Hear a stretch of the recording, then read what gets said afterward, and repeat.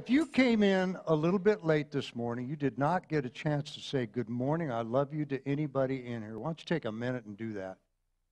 Go ahead. Tell somebody you love them this morning.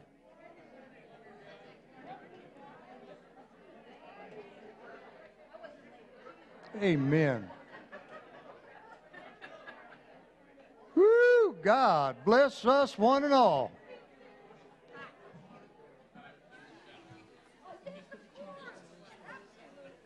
Okay.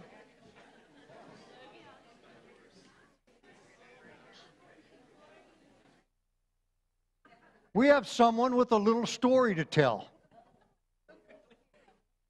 Once upon a time, long, long ago.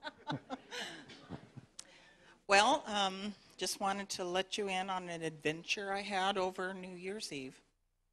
We had an opportunity, our son paid for our ticket to go up to Washington and spend New Year's Eve with the whole family. Needless to say, we imbibed a little too much. And we had a really good time. And so did Omicron. It came through and hit everybody in the house. My son, who had gotten vaccinated, had the worst of it. He had 102 fever for 2 days. But thankfully, everybody's over it. Unfortunately, the devil was not doing me a favor on this trip. I lost my wallet, everything in it, $300, my IDs, my bank card, everything. My son told me, don't worry, that can all be replaced. And I prayed to the Lord, Lord, if I'm going to lose that money, let it go to someone who needs it for rent, food, or whatever. So my biggest concern was getting on the plane to come home because I had no ID. So fortunately, the Lord was with me. I had a copy of my insurance card at the bottom of my purse, and I had my checkbook. And that was enough to get me through TSA. So thank you, Jesus, for getting me home safely. And thank you, Lord, for getting us all through that bad Omicron. And I'm praying that this is going to be your last hurrah to get rid of this thing forever, because that we're all going to be on a path to health and good fortune and God's blessings. Thank you, Lord. Thank you, Lord. Whew. Amen. Well, good morning. And good morning to you watching us on our video this morning. Good to have you with us. Last week, I spoke to you about unforgiveness as well as forgiveness.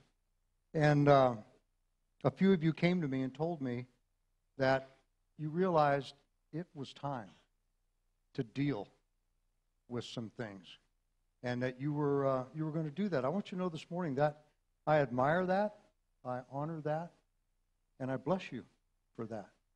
It's a big step to take care of things. Do you believe this morning in the spirit world? Not everybody does. Do you believe in the spirit world? Yes. You better believe in the spirit world, because I think it's more real than we are here. I'll tell you what, the spirit world is real. Today we're going to look into some of the spirits that hang out with unforgiveness. We talked about that last week. I want to step in to the spirit realm this morning and take a look at some things. I want to look at some of the spirits that hang out with unforgiveness, that work together to control our feelings, to control our thoughts, how they conceal one another, how they hide behind one another, and how they protect one another. They layer themselves so we don't even know they're there. They work together to try to beat down. They try to confuse, they try to hinder, and finally to prevent the godly spirit of forgiveness being activated in us. They do. Are you ready? Grab your Bibles. Grab your Bibles, because we're going to start in Ephesians chapter 6. Pastor Denny has been teaching on this. And if you've missed those classes, I want to tell you this morning, you have missed a tremendously powerful and a life-changing message. Really. You missed the milk cow. Ephesians chapter 6, beginning at verse 12, tells us, for we do not wrestle, we do not battle. You know, wrestling isn't boxing. Wrestling isn't kung fu. Wrestling is up close and personal. Do we understand that this morning? Wrestling is up close and personal. We do not wrestle up close and personal against flesh and blood. But what? Against principalities, against powers, against rulers of the darkness of this age, against spiritual hosts of wickedness in the heavenly places. Do you believe that this morning? Do you believe that this morning? Amen. The Amplified Bible says that we wrestle against the powers, against the master spirits, who are the rulers of this present darkness, against spirit forces of wickedness in the heavenly, the supernatural sphere. Verse 13 goes on to say, therefore, because of that, because what I told you is true, put on the complete armor that you may be able to resist and stand your ground on the evil day of danger. And having done all the crisis demands, to stand firmly in your place. The Message Bible simplifies it and says, this is no afternoon athletic contest that we'll walk away from and forget about in a couple of hours. No, this is for keeps. A life or death fight to the finish against the devil and all his angels. Be prepared. You're up against far more than you can handle on your own. Take all the help you can get. Every weapon God has issued, so that when it's all over but the shouting, you'll still be on your feet. Amen. So we wrestle against what? Yeah, we wrestle against heathen spirits. That's who we're battling against.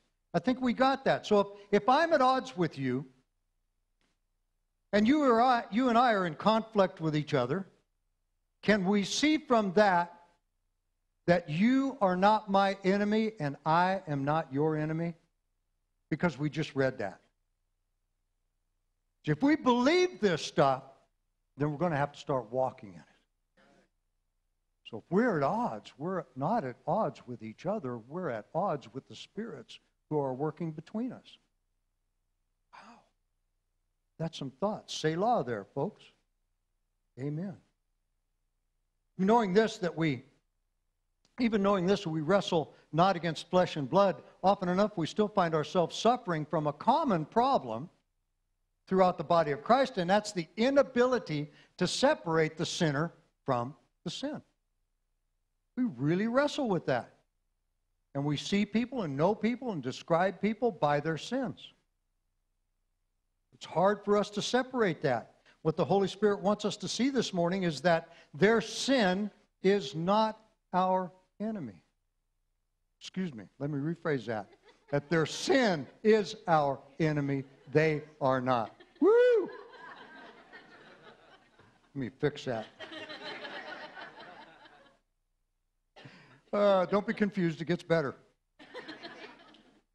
See, we tend to equate that person with their sin. But God the Father, you probably heard it before, He separates the sinner from the sin. He can see us in the realms of the Spirit, and He separates. He separates the sinner from the sin. He can love the sinner, and He can hate the sin. But today isn't about sin as much as it is forgiveness. Unforgiveness, and it's about unforgiveness and His friends. Let's get started. We wrestle against principalities, against powers, against the rulers of the darkness of this age, against spiritual hosts of wickedness in the heavenly places. I want to submit to you today, my family, that unforgiveness, everybody wants to say unforgiveness, go ahead. Unforgiveness is a principality. Is a principality. One of those rulers of darkness that we battle against. A spiritual host of wickedness. That means he delivers wickedness. He's a host. Wow. Like the Amplified was talking about. And he's not only one of those rulers of the darkness of this age, he has 7 other just as bad or more deadly spirits that answer to him and protect him and defend him. Are you ready to find out who they are? And we're going to pull the pants down on them today. Nobody's going to leave here not knowing this. Amen. Okay, the first spirit I introduced to you last week was what? Unforgiveness. And he has 7 supporting pillars. I call them supporting pillars that hold him up. Let me introduce you to spirit number 1. His name is bitterness. His name is bitterness. Hebrews 12:14 says, "Pursue peace with all people and holiness, without which no one will see the Lord. Looking carefully, lest anyone fall short of the grace of God, lest any root of bitterness spring up, causing trouble, and by this many become defiled." He said, by this many are moved to become worse. Many are moved to become worse. When we're done wrong, when you and I are done wrong, that root of bitterness sprouts up inside of us. It's the first taste in our mouth. Is bitterness. It's the first ouch of offense. If you remember last week, I said that when we forgive, many times we forgive someone, but inside us remains that offense. And it's there. And the next time it happens, or the next time something similar happens, the first thing that happens is what? There's an ouch. Because I'm identifying with it. Amen? Oh boy. The first thing that happens is that ouch comes, and we're reminded of the list of wrongs that are done to us. Who reminds us? Bitterness. And he reminds us of everything that's got. See, we think we put it away, and we may well, but he's right there to whisper those things right back in our ears. Remember, remember, remember. This is just like that. When we learned about forgiveness, we took a look into our lives at those whom we perceived had done us wrong. Amen? Remember, we did that just before communion. We did that just before communion. How many of us had a list to draw from? Yeah, don't show your hands. Yeah, we start going down the list. And we didn't have to go far because the Spirit was right there to give it to us. Oh, thank you. Yeah, I remember that. Thought I'd forgotten that one. That one is really big. The spirits remind us, amen? They're knocking on the door. Why? Because they pal up together. They don't single you out. They pal together. It's like dogpiling. Once you're down, they're coming. Now, when that one wrong was done us, somebody offends me. I can think of 20 reasons I didn't like that pot liquor anyway. Huh? Yeah. I didn't like them anyway, so be gone. Maybe more. Those reasons are all bitterness in action. We've got to see it for what it is. And what happens after we get that list of wrongs going in our minds, it's when that next spirit number 2, the spirit of resentment, steps in. Resentment moves in with bitterness and unforgiveness. Hey, we're having a party. Come on in. We got this guy going. We got this lady going. Come on, man, join us. This is cool. We're having a party.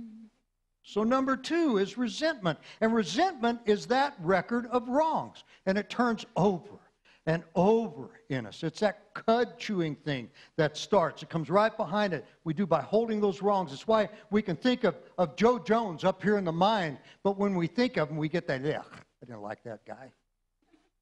Why? What did he do? Well, he's on my list of wrongs. Yeah. It's a mind game that's being played by the enemy inside our heads. Why do we give him such license? To come in and move my thoughts. Actually, to come in and be my thoughts. Why do we do that? We hold that touchy thing in our heart against them. Now, these spirits are real. And we've got to recognize this and walk in this and understand that we have a very real battle that we're fighting. These spirits are real. They're our enemies. They are not psychological. I tell you, they are not psychological. They can cause psychological issues, but they're not psychological. They are real. They are real. The spirit, they are spiritual first. You tracking with me so far? Okay, so we have unforgiveness, one of those rulers of darkness of this age. And he's being reinforced by bitterness and resentment. And he's building strength. And who enters?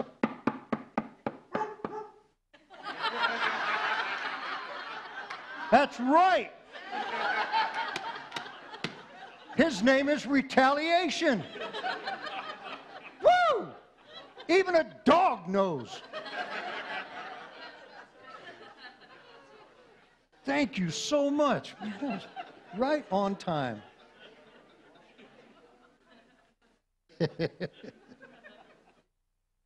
Retaliation is the spirit, listen, the spirit that says inside of us, I'll get even with you. May not be today. May not be tomorrow. You ain't never going to see it coming. But I'm going to get back. And it's going to be bad.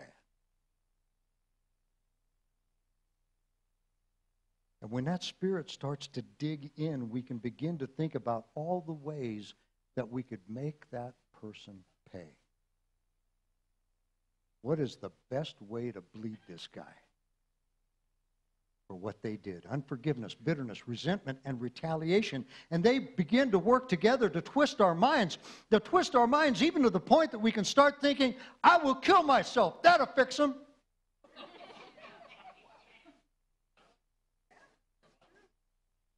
Oh, they'll be sorry. They'll be sorry. It's how twisted our minds can become when these spirits start speaking to us and we start coming into agreement with them and acting on their impulse within us. And now here comes the steam. You can hear it hissing. You can hear it building. Retaliation has gotten a foothold and now peeking through the door to see if it's safe to come in. Spirit number 4. Anger. Anger. Unforgiveness, bitterness, resentment, retaliation all break the ground for anger. Party! If we're sensitive, we will begin to feel the strings as we're being moved, pushed, controlled. Think about it. Have you ever had that angry anger against anyone? Have you had that in you? Now think for a moment. Was unforgiveness, bitterness, resentment, and retaliation there with him? You doggone betcha. You doggone betcha. He was there. And then having come into agreement with all of these spirits in our heart, in our soul, then we can begin to hate. We can begin to hate. Sometimes this is just operating like this in us, and other times it's a roller coaster of days. But we can begin to hate. Spirit number 5 shows up. When the steam builds and the whistle blows, it is hate who moves in on us. I had a brother in the Lord. He was a peace officer. And he would say, hey, you can run from me, but you're just going to die tired. Can you hear the spirits at work in that? Listen to that very closely. Yeah, you can run from me, but you'll just die tired. It's already established in his heart that hate is going to take place. We can begin to think that the only way I can go on in this world is if you ain't in it. And it's not me that's the problem, it's you. You have to go.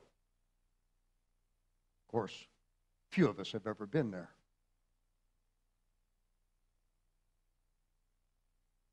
Yeah.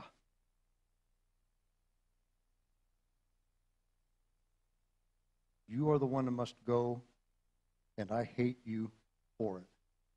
And it's right there where hatred reaches out his hand and invites spirit number 6 to come in.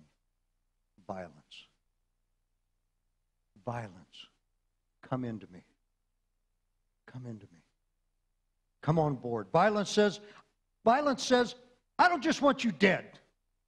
I want you to feel the death come upon you. Violence says, I will choke you, then I will stab you, then I will hang you, and then I will shoot you, and I will kill you. That's violence, people. That's violence speaking.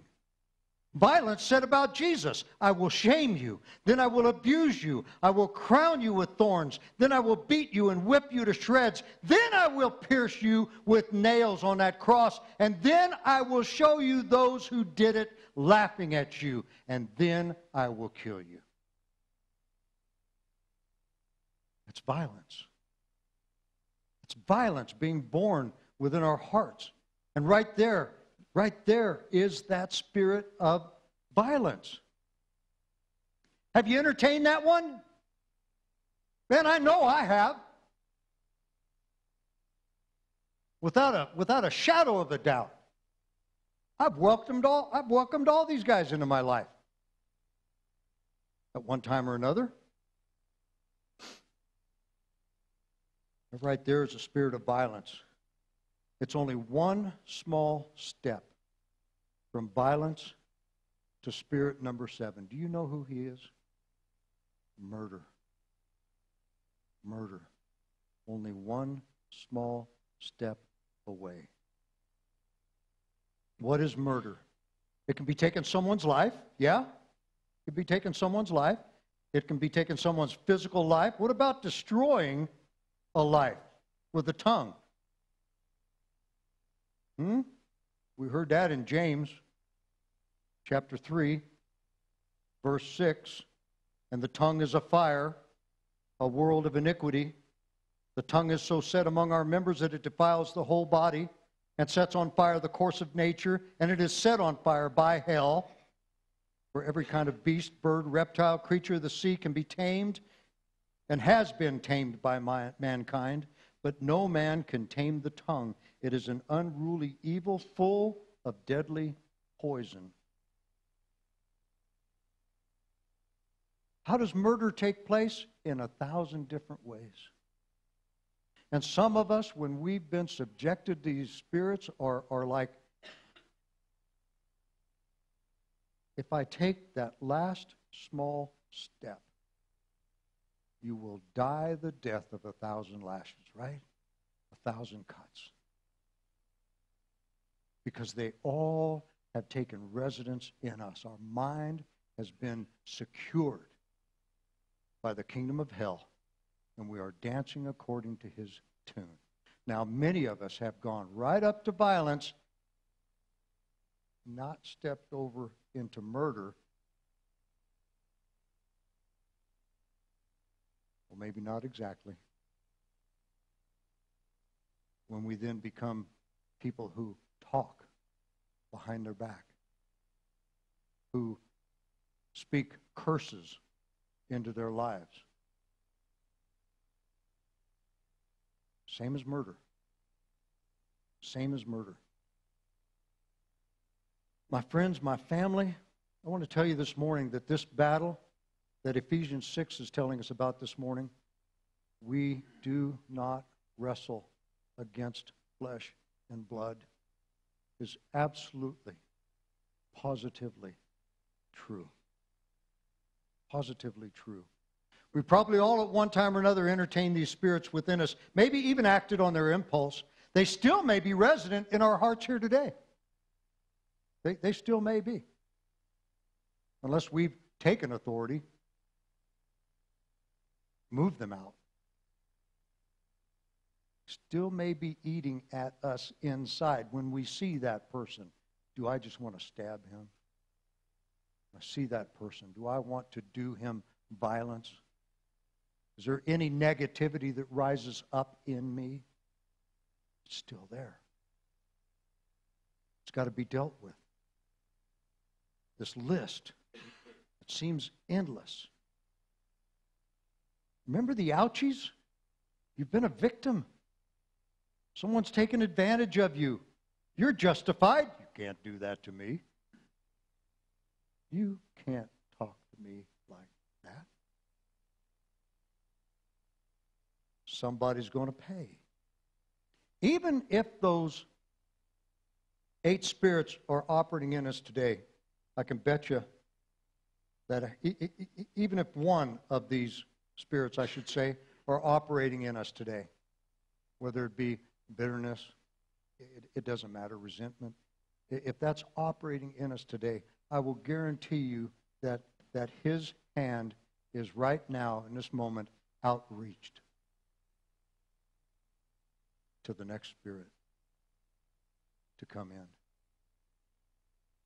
So you don't have to start at bitterness to receive any one of these. But boy, I'll tell you what, you start and the gang shows up. Each one seeking to build upon the other, each one progressively worse than the other, each one protecting one another, defending one another's positions. Look at their names again. Yeah, you should have wrote them down. Unforgiveness, bitterness, resentment, retaliation, anger, hate, violence, murder. All support one another. That's why I can't forgive. You don't know what he did to me. That's why I can't forgive. You don't know what they did to my mom. That's why I can't forgive, because I've got all these underlying pillars that are holding unforgiveness up before me, and I can't forgive. We've got to get down here and take care of these supporting spirits to overcome and to have that forgiving spirit in us. These are powers that we wrestle with, and the Lord has seen fit not to remove their influence from us. Why? Because he gave us power over them. Amen?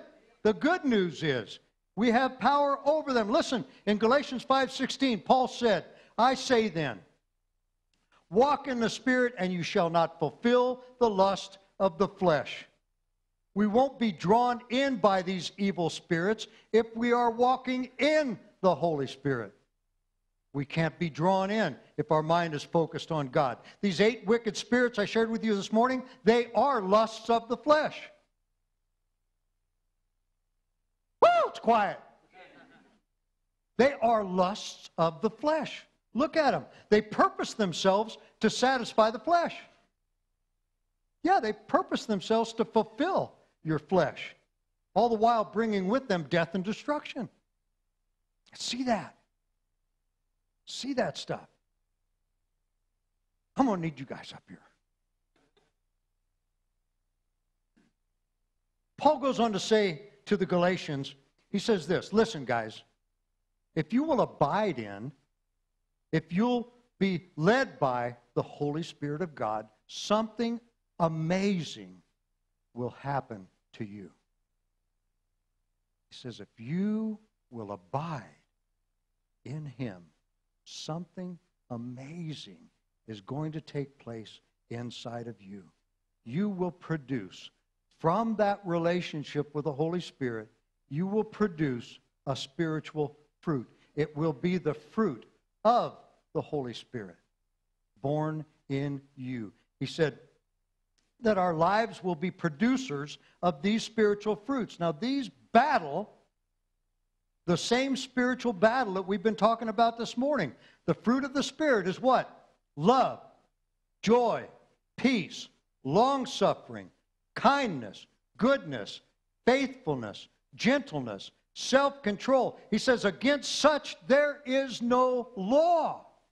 I would say, against such there is no outlaw. Yet none of these guys can battle against those spirits. Having the spirit of joy in me, the spirit of love in me, the spirit of peace, long-suffering, kindness, the spirit of goodness. I have a spirit of faithfulness, gentleness, self-control, all growing in me. That's the fruit that I'm producing. There is no way that these 8 guys can do that to you. They can't get through.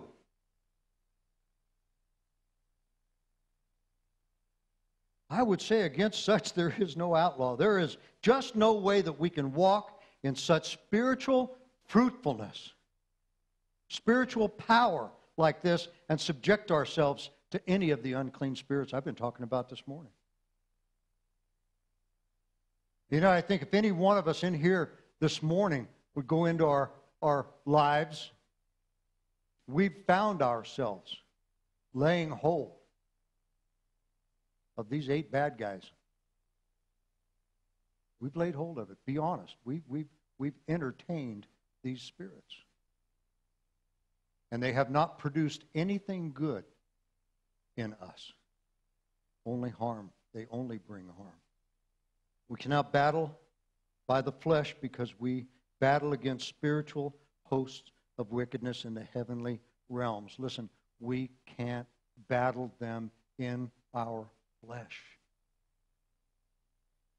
It's just not a fleshly battle. It's a spiritual issue. Spiritual issue. Ephesians 6 says that when it's all over, quit the shouting. You'll still be on your feet. Is that a good thought? You know, when this is all over, I'm going to be last man standing.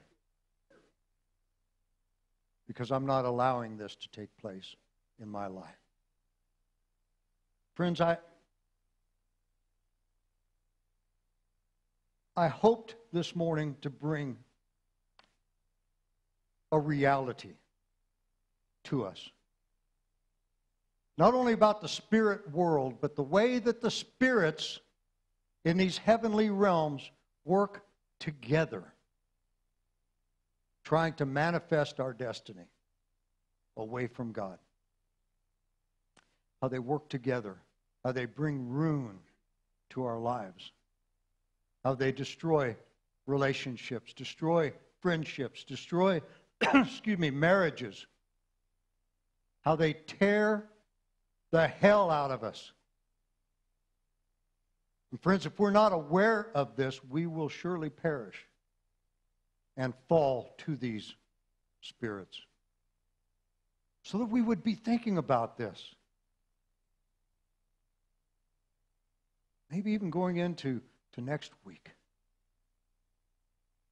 Someone comes against you. Something comes up. You heard something about somebody. I don't know what it is. Are you going to rise up with the fruitfulness of the Holy Spirit?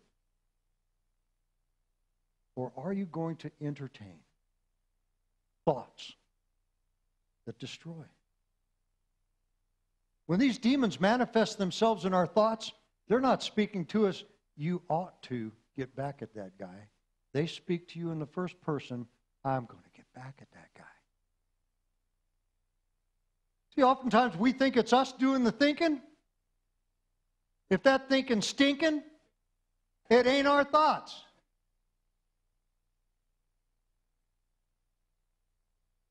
It's being programmed into us. We know all about programming. I don't have a cell phone, but it looks like this. We know about programming. And in our lives, we're put in so many situations. Listen, the enemy, he's been eternal. He's been living. He knows you like a book.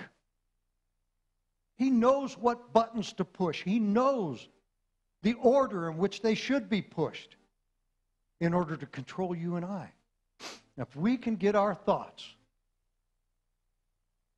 on the presence and the power of the Holy Spirit in our lives and keep our minds focused on God, we shall not be moved. We will be as a tree planted by the rivers of God. We will not be washed away. We will not be sacrificed. We will win. Because this is a spiritual battle. And I just think that's all you need this morning. That's enough. That's enough. That we be thoughtful about the world we walk in. So, Father God, I thank you this morning, Lord, in the name of Jesus. I thank you for the revelations that are ours by the power of your Holy Spirit. I thank you, Lord God, that you have empowered us. You've given us everything that pertains to life and called us into a life of abundance. Father, I thank you that there is no demonic force that can overcome your hand. No demonic force that can overtake your spirit thoughts in our minds. So, Father, I just pray now in Jesus' name that as you work in every heart here this morning, Holy Spirit, you direct us. You bring us encouragement.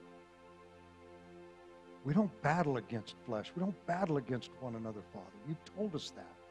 So teach us then to not rise up in the flesh, not seek to please the flesh, but rather to rise up and produce only more fruit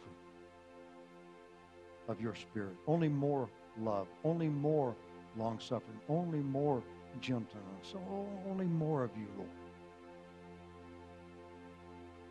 so that we will be your overcomers.